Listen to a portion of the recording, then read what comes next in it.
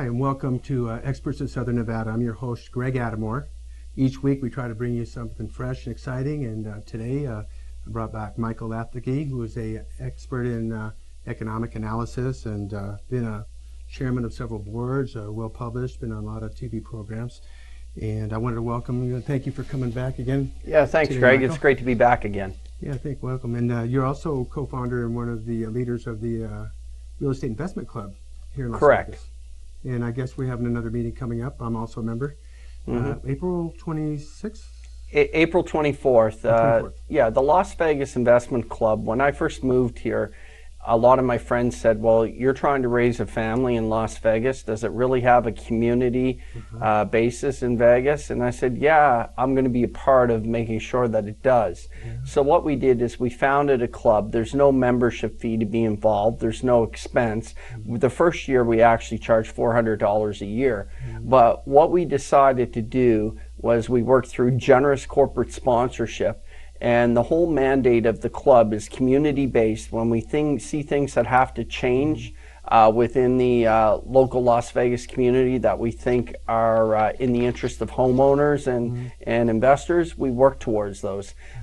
Secondly, another big part of the club is education and content. We talk about what's going on in the world and the economy and the local Las Vegas real estate market and how it applies to individuals on an individual basis and what they can do for themselves to either make money for themselves or stop themselves from losing money. And then thirdly, over the last year, we've focused a little bit as a club on specific investment strategies to make money for ourselves, such as tax liens and tax deeds. Yeah, I think it was Ted Thomas. I attended that with my son, a very brilliant guy. I guess he's one of the foremost speakers and educators in the United States. Well, tax liens and tax deeds, which is when people don't pay their overdue taxes, what happened is the counties have to get their tax revenue to keep the schools and the highways and everything else. So what they do is they slap on a tax lien. And then investors buy those tax liens generally at the overdue taxes, and they get a fixed rate of interest anywhere between 8% and in Texas up to 50%. 50%. So these are a very, very conservative way to invest, and it's secured and backed up by the real estate. And it's something most people never hear about it because there's no brokers who get paid as a result of this. It's simply something that you already have to know about. So that's something that we've gotten involved in, and I've had a lot of success in the past with tax liens and tax deeds, and it's something that the Las Vegas Investment Club is looking a lot more at and getting much more involved. So we're very bullish on that. Yeah, and as a realtor for 35 years too, we've kind of evolved and morphed into investment counselor. So I wanted to go and learn, and it's a great club, and the educator there, he mentioned that these are pretty much guaranteed by the municipal local government. So if you pay and people can get in for like $2,000. The back liens might be $800, it might be $2,000, $3,000. And I guess the good news is if you're not going to get anywhere from 8 to 50% return, it's a great hedge on inflation. And if somehow or another the people don't reinstate that delinquent lien, you wind up owning the property free and clear. Yeah, and one thing too is because we're talking to a Christian audience, and I said this last time I was on your show. Look, I completely agree that you are buying the overdue taxes with people in a lot of cases, sometimes where they can't afford to pay the tax at this time. Sometimes there's a lot of other reasons that go on, and then you might say, well, there might be a moral dilemma with a Christian audience. However, what I actually say is, look, there's been a number of times that I bought overdue taxes, and the best thing that ever happened is I'm the one who owned those overdue taxes because I work with the people where they got to keep their homes. Oh, nice. So that's where you can feel very great about getting involved in the tax lien and tax deed business, and you can very much still wear a Christian hat when you're doing it. I mean, there's lots of ways you can do business. It's how you choose to do it, with morality or without or somewhere in between. Yeah, and I guess it creates a win-win situation because otherwise the state would take that property and they would have no recourse or no. Well, no, what happens actually, Greg, is if the people don't pay you back on your when you bought the tax certificate, you're able to go through a foreclosure proceeding, and you're able to actually, in the end, own the property. Let me give you an example of property that I bought in Tulsa, Oklahoma. I went to the registrar's office or the clerk's office. I picked up a tax certificate that was 3 years, a little over 3 years overdue, because after 3 years you can turn it into a deed. The way you do it is you have to serve everyone who has an ownership interest. I went and talked and knocked on the door of the owner of the house. At that time, they didn't have any interest. They were far in debt. Wachovia Bank had bought another bank. I served both banks. Both banks thought the other bank had responded, and at the end, neither bank responded. I called my agent. They went down to the courthouse after 60 days and picked up the deed. All in, I had about $10,000 into the property. The property was appraised at $120. I sold it just slightly over $100,000. It was a massive profit, and those are the type of things that go on in tax liens and tax deeds. And that was in Tulsa, Oklahoma. So knowledge is actually power. I mean, having knowledge of these type of opportunities, and that's one of the great things about coming to the investment club and being a member myself. And I share these with our audience. It's always great news if people can prosper and be blessed this way. And of course, then you could use the money for whatever God puts on your heart. You know, you're going to help homeless or help people or give people a chance to own homes. You could do the owner financing because you're basically inheriting a property or acquiring a property that would be free and clear, and you just have to take care of the maintenance and the taxes, and it should be insured. But what a wonderful way to help people get on their feet. And these tax liens are happening in every city in the United States, and right here in Clark County you can contact yourself or someone at the investment club or myself and get information. Go down to the assessor's office and bid on properties or buy these certificates, and they'll give you, what, 8% on up. Well, there's over 3,000 counties in the United States, and every county has different rules, and you could practically say laws, and every state has different interest rates. So you have to know every county. You focus on a few, but there are better places, in my opinion, in the United States where you'll find better counties, where you can do better, and there's less competition, and there's little strategies we learn and we use to do extremely well. But definitely, if you want to learn more about the tax lien and tax deed strategy, besides our next club meeting on April 24th, on May 1st also, we're going to be having an evening, a tax lien and tax deed evening, where we're going to be teaching about tax liens and tax deeds and bringing the membership up to date. And on April 24th and May 1st, both our club meetings are at the Orleans Hotel, and as you know, we always start right on time, 6:59 p.m. We always respect people who come early, and we never start late, so that we reward the people who are there in their seats. And the room is always jam-packed. At 6:59, they're all sitting, they're all ready to go, and we put out 250 seats, and they're always full. And then we don't allow any more than that, and unfortunately we have to turn people away at the door, so we are going to bigger rooms now. So the club keeps growing. Yeah, and it's free to attend. So it's free to attend, yes. Which is wonderful. Corporate sponsorship, that's why. Yeah, we had Steve Hawks on the show recently, and he's also going to speak at this next meeting. He's an authority on the real estate market as well, and he's one of the founders, I believe, isn't he? Yeah. Steve Hawks is one of the founders of the Las Vegas Investment Club. Richard Lee, who's been on your show in the past, who's an expert in commercial real estate, and I always call him the unofficial mayor of Las Vegas because he is so revered. People love Richard, and Steve's the same way. He's the up and coming unofficial mayor. I mean, you talk about just a fantastic guy who's got a lot of time for people, and he Dale Carnegie type of personality, just a great guy. Yeah, he really is. He's got some great programs out there for people. Both of them are very intelligent. Yeah. Tell me a little bit, just before we start moving into some of the questions and answers, a little bit more about your background. I know that, you were chairman of several companies that grew worldwide. Yeah. And, well, I previously I had built a company and an investment club, and it grew to over $100 million under management. It was the largest investment club in North America. During that time, I was chairman of the board of 1-800-GOT-JUNK, and that started out as just one little rubbish removal company in Vancouver, and it's now the world's largest. They were on Oprah a few years ago as well. They're in several countries all over the world, and just become a very, very large company. I'm sure the majority of your viewers have heard of that company. I've sat on several public boards. One of the really exciting things was in 2007, to thousands of companies. I was nominated as a finalist, the CEO of the Year, down to the Final Four. So that was a real something that I was proud of. Yeah, that's excellent.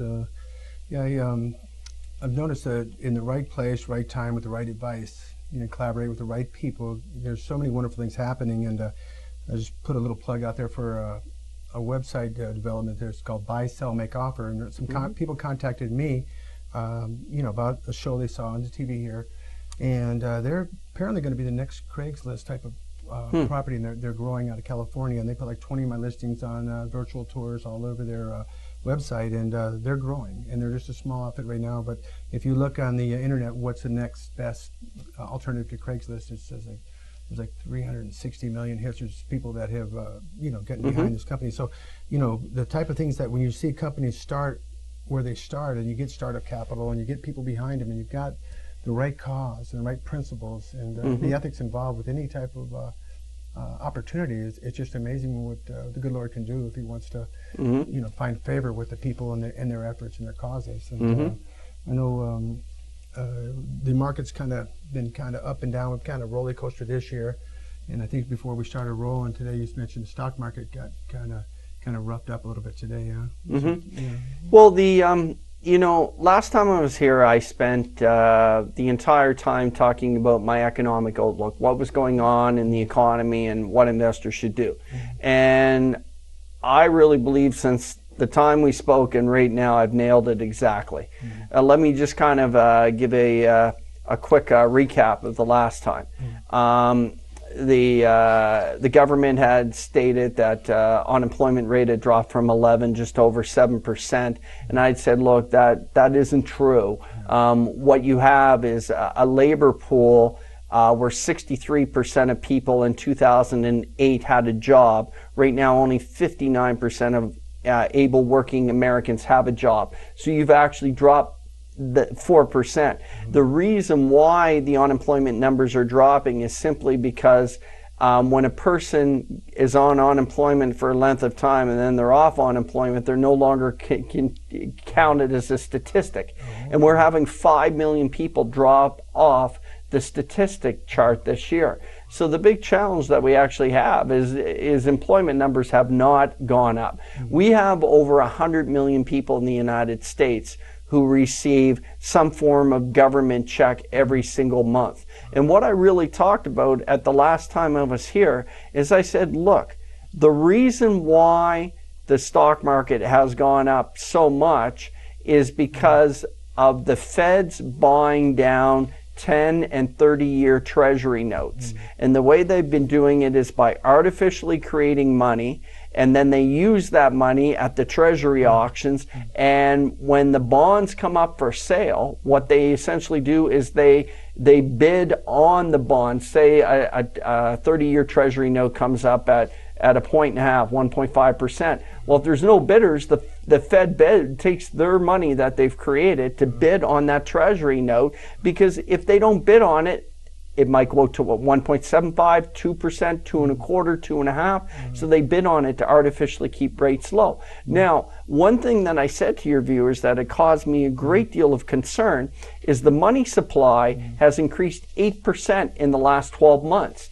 Now, 8% increase in money supply is a massive amount, and let me tell everyone why. Inflation is defined as more money supply chasing the same amount of goods and services. So I would argue that is the definition that no one argues with.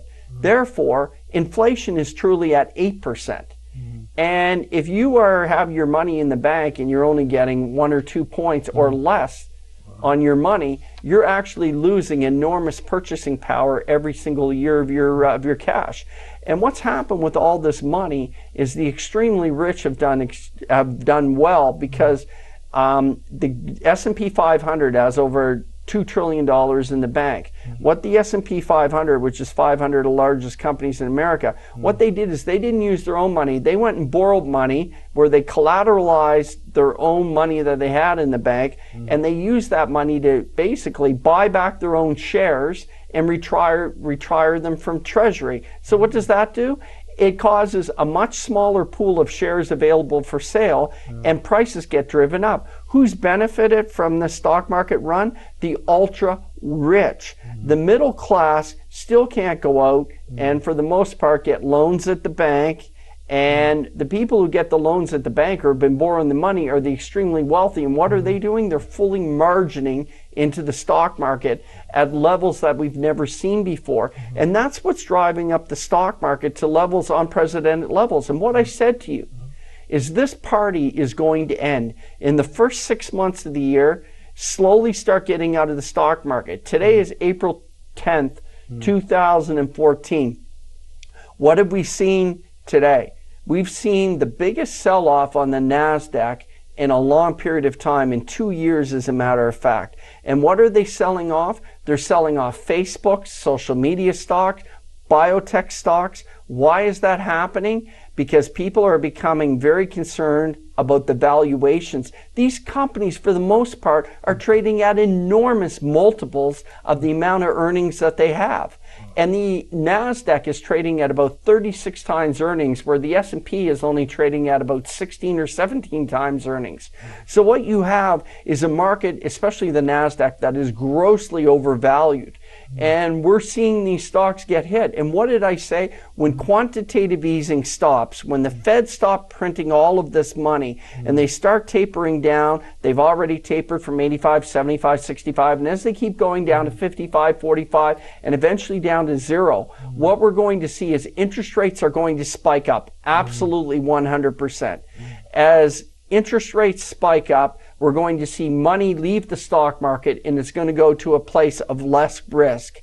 And then we're going to see a great correction in the stock market. So I told everyone last time I was here, I said, look, you can keep your money, but slowly start getting it out between now and June. I was here, I think, around January. Now, what are we? We're at April. We're starting to see this correction take place. And I believe that the Feds can continue to play games for a while longer. There are type of policies that they can create to keep this party going in the stock market. However, eventually it's going to end, and it's going to end extremely ugly, and it's going to be a much worse consequence than we saw in 2008. And that's, you know, when quantitative easing 1 ended, the market had a correction. When quantitative 2 ended, the market had even a bigger correction. This is where the Fed artificially creates money. Number 3, quantitative 3, is extreme compared to 1 or 2. So as much as you've seen a party on the upside, you are going to see a downward correction on the downside. And this is the type of stuff that we talk about at the club meetings. And actually, I will say, if anyone has a question about their individual portfolios, or any of your viewers want to ask me a specific question about the economy, they could actually send it to the club. I'll make sure I answer it for them. Events at lvinvestmentclub.com. They email you directly? Yeah, so it'd be like events at lvinvestmentclub.com. On the bottom of our teleprint. Okay. And, so I guess this is why investors will never really outperform the market with what's going on. Well, investors don't outperform the market because investors are reliant upon the system and financial advisors. Let me give you a great example. If you were to invest $10,000 into the stock market over the last 50 years has done an average return of 11% per year in the S&P 500. But if we took a number of just 10%, if you invested $10,000 over 50 years, you'd end up with $1,170,000. However, the financial services industry charges you a small fee, and that fee about 2% a year.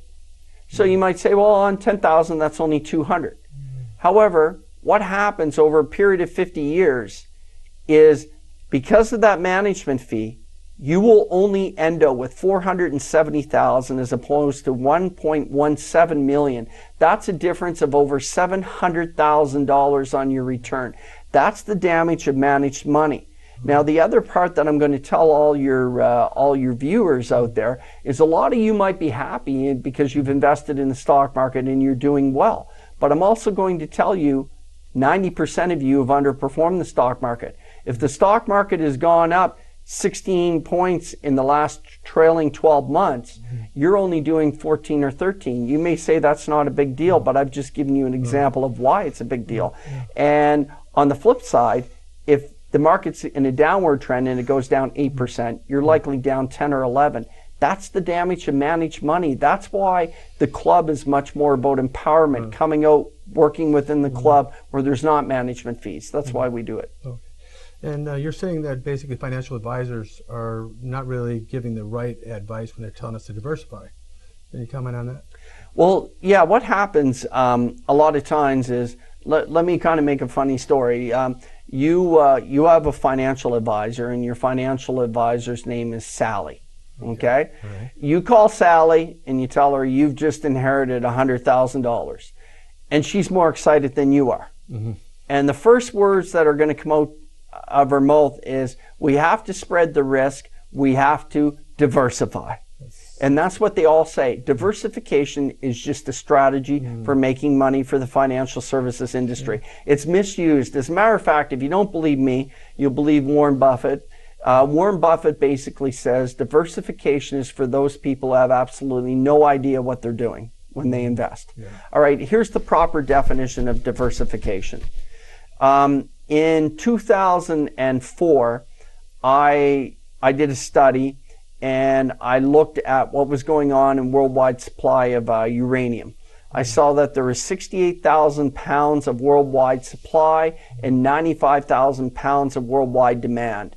I'd also seen from 1973 to, at that point, 2005, the price of uranium had dropped from $43.10 a pound down to slightly over $7 a pound.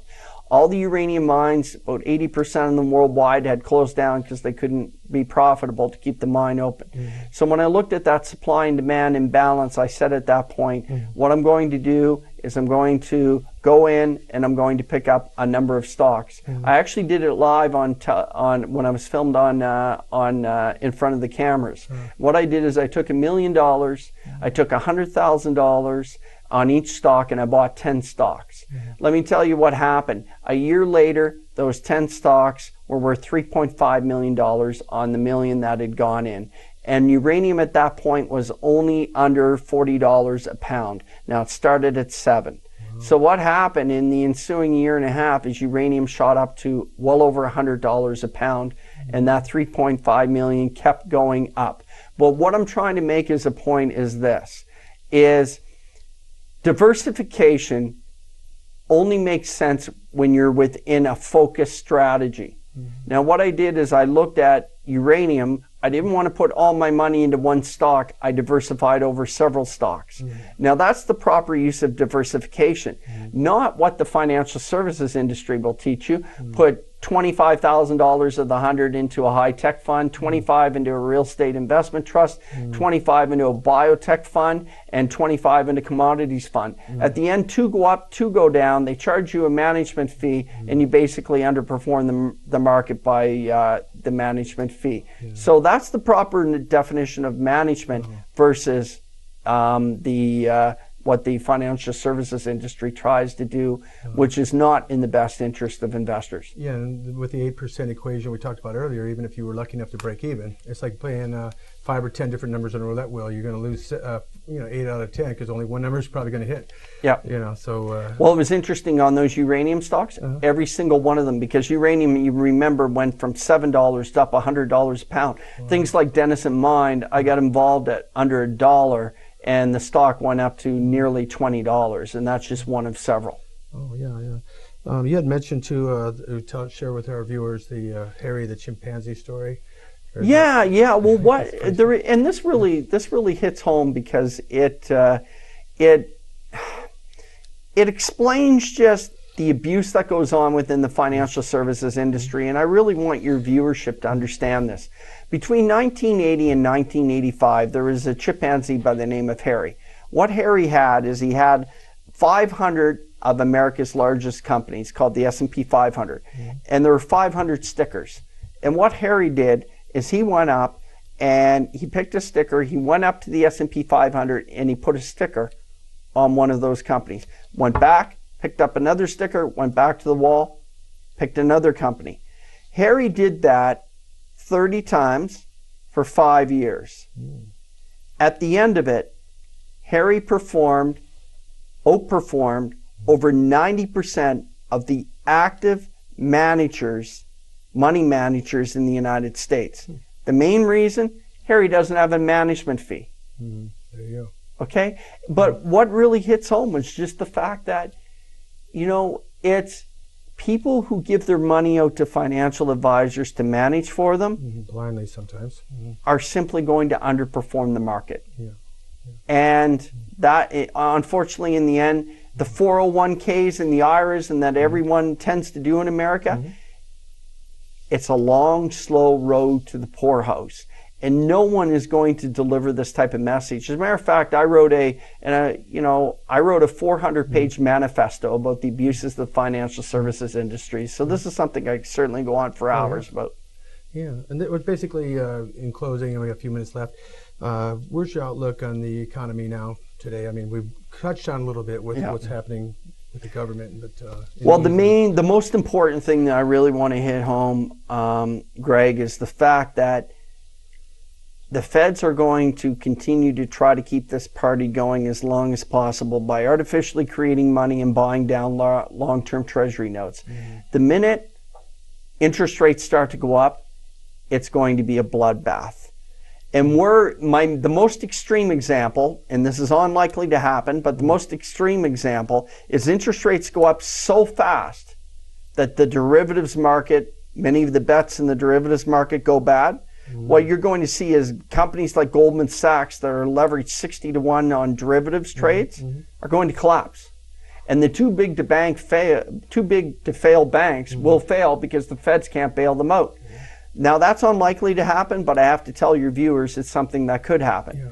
But the feds are going to continue to play this game of keeping interest rates low. But eventually they have to stop printing money. And if interest rates go up really, really high, there's at 7%, 75% of all revenue dollars, IRS dollars, go towards paying the debt.